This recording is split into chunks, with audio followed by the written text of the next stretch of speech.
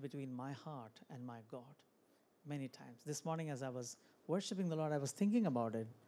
Your heart can be very far away from God, yet you may do the right thing. You may do the right thing in the right way, but not with the right intention. Our inspiration for worship must come from loving Jesus. If there is no love for Jesus, and all that we do can be just an activity, can be just a performance. So I pray that even as I was examining my own heart, how much my heart is connected to Jesus, how much my heart is focused on the cross, how much my heart is filled up with the hope of His coming. These are the things that must really inspire me to worship the Lord and to lift up His name. Praise God for His work in our life, and these reminders are constantly should be given to us, because we need to know when we are in God's presence, we need to be true worshipers. That's what Jesus said. The Father seeks for true worshipers, not just for any worshipers. He seeks for true worshipers. And who are those true worshipers? True worshipers who worship the Lord in spirit and in truth. The spirit in truth, our spirit connects to not just physically, but worshiping the Lord with our spirit from the depths of our heart, from the inmost being. The rivers of Lord will flow. The rivers of life will flow through us. So the spirit and the truth of God, let us become such worshipers as we come into God's presence. Worship is always a big battle, like prayer is a battle. Worship is but if we have that connection, the relationship with the Lord, I believe worship will be very spontaneous, not only in times of corporate worship, but also in any times you can make that as an opportunity to worship the Lord. Worship is giving due worth to the Lord. That's all. How you give that, it all depends upon you, how you want to do that. This morning, I want to begin a message on, we have been looking past weeks on Ezekiel, but the Lord laid into my heart this something to speak something about a topic. Probably many of us may not be very happy about it, but that's something which the Lord put into my heart. That's what I feel. So that God wants us to know and understand about this particular topic, which is suffering. And that's something we just maybe not very comfortable, because we don't want to go through suffering. But as we read the Bible, we know that there is a plan of God through every suffering that the Lord takes us through. No suffering in a Christian is in vain. Every suffering has got a purpose of God. So this morning I'm just going to only not preach too much, because we have very less time also before us. But I'm just going to take some verses for us to meditate later on when you go from here, to meditate upon these verses and have a right understanding of suffering, especially in a Christian's life. Suffering is very much a part of a Christian life. Suffering is inevitable. You cannot just say no to suffering, because God has a purpose in bringing every sufferings into our life. Any finished product, if it is not going through a process, it is not a finished product. Our Christian life also, it goes through a process by which we are to come out as a good finished product. And so the kind of suffering, the different kinds of suffering that we all go through can be very, very different. Some may go through little, some may go through very severe suffering. But why? We have no answer for that. James simply says that when we go through different kinds of sufferings, there are different kinds of suffering. There are emotional suffering. There are physical suffering. There are sufferings in many realms of many areas of our life. It could be in our family. It could be in our relationship. It could be in our profession. It could be with your skills. Many, many kinds of sufferings we all go through. But suffering is very much a part of Christian life. We must learn to treasure troubles rather than being taken aback by the troubles and trials in our life. We must treasure those troubles, because yesterday as I was speaking to a brother in this church, and so he was saying, I didn't understand why God was taking me through this suffering. He was talking about his childhood. But after now, he is 30 or 35 now, so he was saying, I look back and I see those moments which God took me through, those difficult times, challenging times, and I thank the Lord for the things that he has taught me.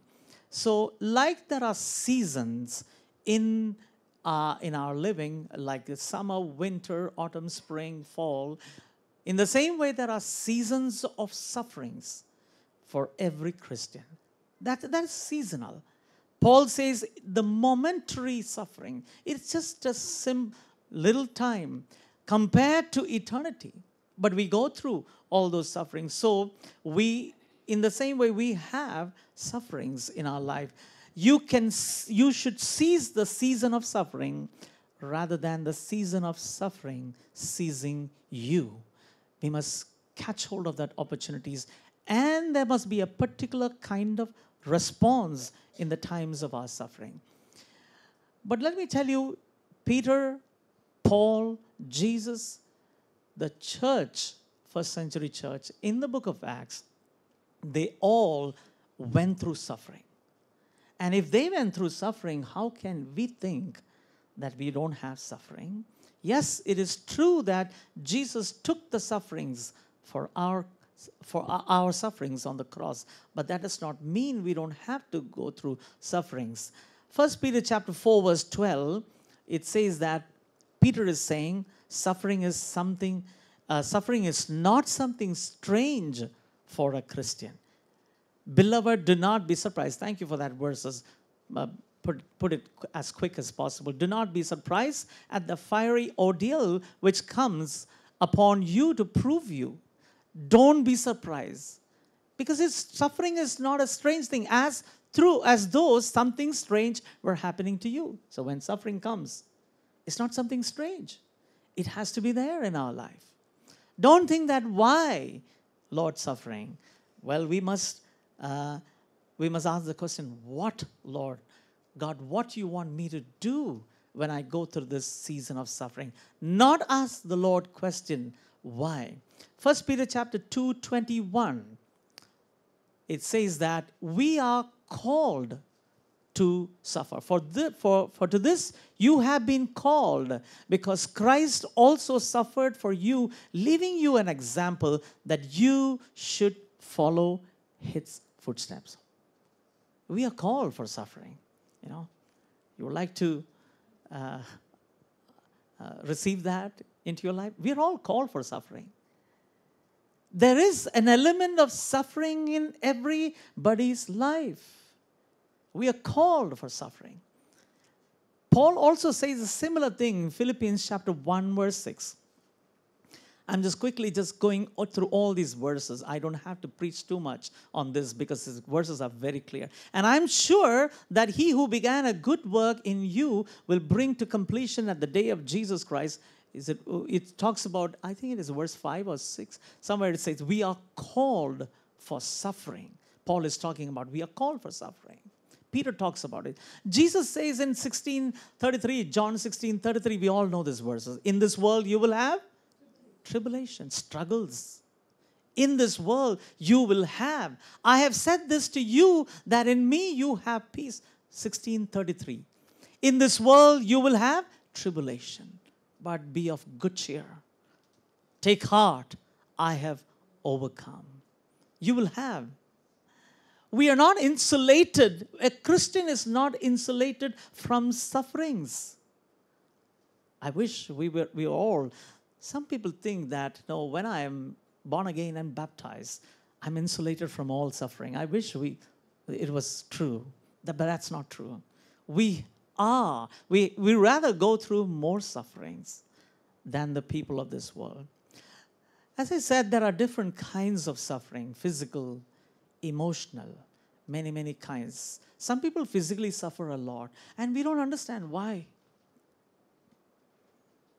We pray for healing, we pray for deliverance, but sometimes the kind of healing and the kind of deliverance that God brings is not the way that you and I can think about. Yesterday I was listening to this testimony of a brother who was talking about his mother's healing.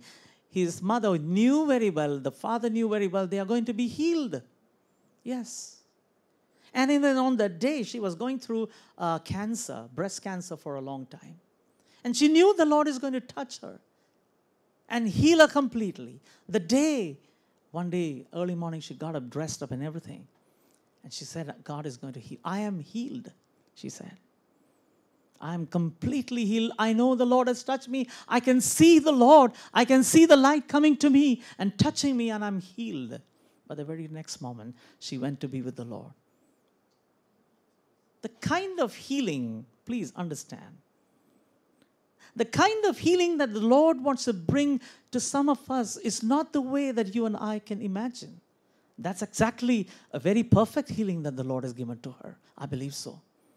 That's a perfect healing. It's not a temporary healing, it's an eternal healing that the Lord has given to her. So sometimes when we pray for, I'm not against healing. I believe I myself has been healed from a dreaded sickness for the last, 8 years I was a sick person. God healed me totally in the year of 1982. And since then, I've never been sick. I don't say that I will not be sick. That's the kind of healing. I believe in supernatural healing.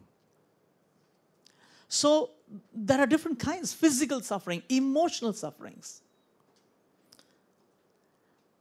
What is God's purpose in suffering? I'm just going to take these verses to you for you to meditate. What is God's purpose? Why we suffer? Why Christians, believers? I'm talking especially about believers, Christians going through suffering. 1 Peter chapter 4, verse 1. Since therefore Christ suffered in the flesh, arm yourself with the same thought, for whoever has suffered in the flesh has ceased from sin. It's to help you to be an overcomer of sin and the fight of your flesh. Suffering, God allows in your life so that if you have the right response in the suffering, the Lord wants you to be an overcomer over sin. Is the fight against your flesh. He allows you to go through suffering because in that suffering, you may learn to trust the Lord. You may learn to yield yourself totally to the Lord. Every battle of the mind, you will bring it into the presence of the Lord. And the Lord will give you an overcoming spirit and strength to overcome every battle of your mind. And the battle of the flesh in you is to make you an overcomer of sin. 1 Peter chapter 5, verse 10. 1 Peter 5 and 10.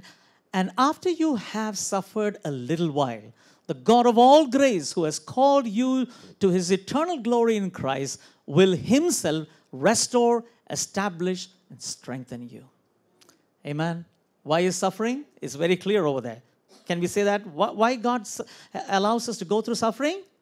To restore, to establish, and to strengthen you. Praise the Lord. Sufferings that the Lord allows in your life is never to destroy you. It's never to harm you, because God says, I know the plans that I have for you. It is not for your harm. It is for your good hope and a good future. It is never for harm. It all depends how you perceive suffering. It all depends how you respond to the sufferings. But if in the sufferings, if you respond in a wrong way, yes, it may not strengthen you. It may break you. I know some people who have backslidden because of suffering, who have gone away from the faith because of suffering. God's intention was never for that, but the way they reacted to sufferings were wrong. 2 Corinthians chapter 4, verse 17. 2 Corinthians 4:17. For this slight momentary affliction is preparing us for an eternal weight of glory beyond all comparison. Praise the Lord. When you're going through suffering, you're not to see what is your present situation. What is that kind of trouble? You are being prepared for an eternal glory. Hallelujah. Praise the Lord. That's something very exciting for me. When I'm going through suffering, when I'm going through several kinds of sufferings in life, I'm saying, Lord, thank you for preparing me. Because the glory that God wants to give to you and clothe you with is so powerful that you need to be prepared for that. Never say no. Never say why. Say, as the Lord God, yield in the times of suffering. Philippians chapter 3, verse 10. We all know this verse. I want to know Christ, that I may know Christ in the power of his resurrection and share in his suffering to become like him in his death. Sufferings is a way by which God is preparing you so that you may become like him, become like Jesus Christ. Because our Lord, the founder of our faith, the Lord Jesus Christ, the King of our life, when he came into this world, he suffered. So Paul is saying, I want to become like him. Psalms 119 verse 71. Psalm 119 verse 71.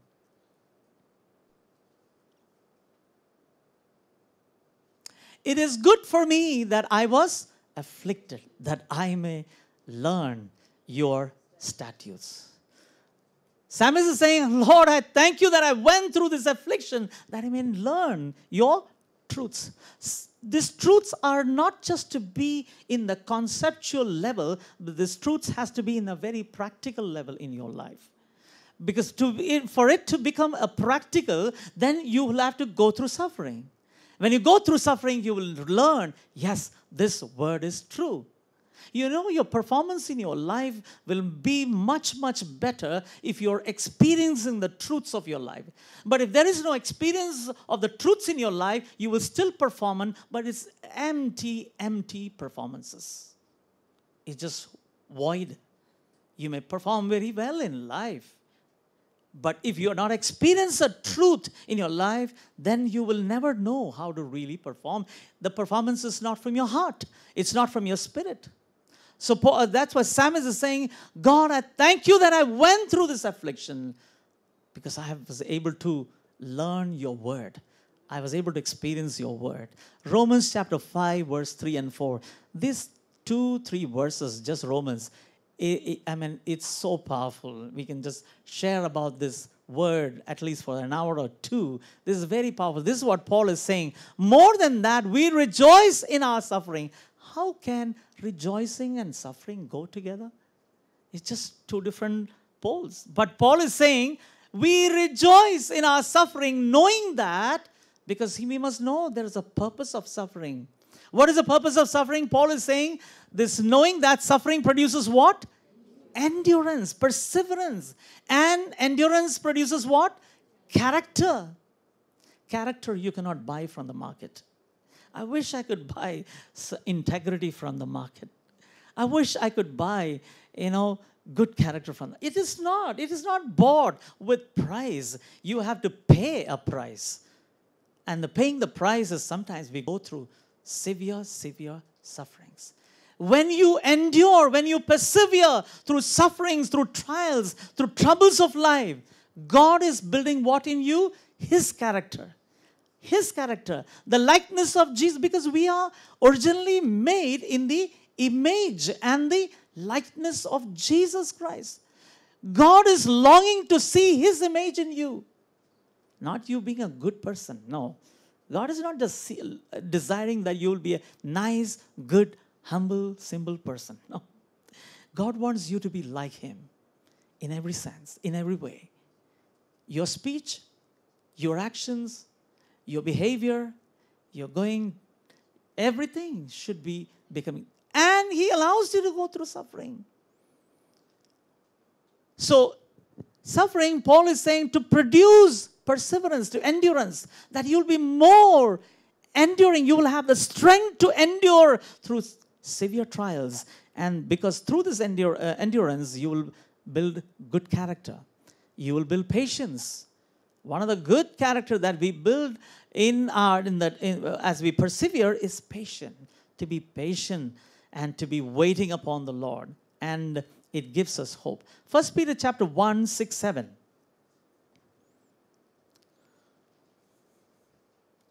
1 Peter chapter 1, 6 and 7. In this you rejoice, though now for a little while you may have to suffer various trials, verse 7, so that the genuineness of your faith, more precious than gold, which though perishable is tested by fire, may redound to praise and glory and honor at the revelation of Jesus Christ. Praise the Lord. When you are suffering here, it is one of the things is that when you're suffering, it is actually a test of your genuineness of your faith. Those who go through suffering, God is testing them. Not that God does not know that your faith is genuine or not. God wants you to know that your faith is genuine or not. Not for Him to know. He knows it already. God wants you to realize, or probably others also to realize, that your faith is genuine or not. Because so many people, I tell you, that they claim to have faith in Jesus Christ, but that at simple little sufferings of life or trials, they give up. That's a human tendency. We are human beings so weak in our emotions, in our thinking. But at that time, people don't think about these verses. They don't turn to God. They don't seek the face of the Lord and ask the Lord, God, give me a word. Give me your strength. I seek you and help me to see you more clearly in the midst of all tribulations and all the trials that I go through. So suffering, your faith, because it is genuine, it is being refined through fire. 2 Corinthians chapter 4, 8 and 10. 2 Corinthians 8 and 10. We are afflicted in every way, but not crushed or perplexed. Perplexed, but not driven to despair. Yeah. Persecuted, not forsaken. Struck down, not destroyed. Always carrying in the body the death of Jesus Christ, so that the life of Jesus may also be manifested in our bodies. Why we go through suffering? The life of Jesus may be manifested in this body. Praise God. Hallelujah. The life of Jesus, the very life, the Zoe life, the very life of God may be manifested through this body. In the weakness of this body, the life of Jesus may be manifested, so that the fragrance of Jesus will spread through our life into others who are around us, to our neighbors, to our colleagues, to our friends who are around us. They may see the life and they may smell the sweet fragrance of the Lord. That's why the Lord allows us to go through suffering. What is the promise in? There are so many more verses. Why? These are a few verses. But what is the promise of God when you go through suffering? What is the promise of God? Isaiah chapter 43 verse 2. We all know this verse. When we go through waters, the waters will not overwhelm you. When you go through fire, the fire. When you pass through the waters, I'll be with you. And through the rivers, they shall not overwhelm you. When you walk through the fire, you shall not be burned. And the flame shall not consume you. Verse 3. For I am the Lord your God, the Holy One of Israel, your Savior. I give Egypt as your ransom. The Lord is with you. Praise the Lord. In suffering, people may move away. Let me tell you, that's a fact. Your closest people, your friends, the people that you rely upon, they may just go away. When you are in happy moments, they are there. But when you are in the most severe bad times of your life, they may move away. They may not be there. They don't want to help you. But let me tell you one thing. The Lord is going to not leave you. He becomes more closer. In the times of your trouble, in the times of your challenges, the Lord is going to be more closer. That's why Psalmist 23 and verse 4. Even though I walk through the valley of the shadow of death, I will fear no evil, because you are with me. Hallelujah. Praise God. In the sufferings or in the most trials of your life, that's when God is giving you an opportunity to experience Jesus, experience the Lord more intimately. That's an opportunity for you. My father, who was in the ministry now with the Lord, I have seen very, very severe sufferings in his life. Very severe. Not only just in the ministry level, in several levels. There was only 1 or 2 times in all his life I have seen him disappointed in sufferings. Sufferings you cannot imagine of.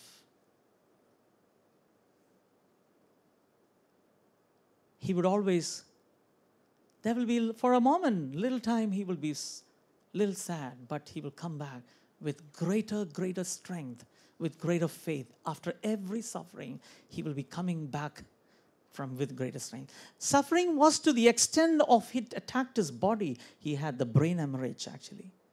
But that did not deter him. That did not stop him. He still persevered, endured through everything. And it built his hope in the Lord. And I've said this several times over here. At the last days of his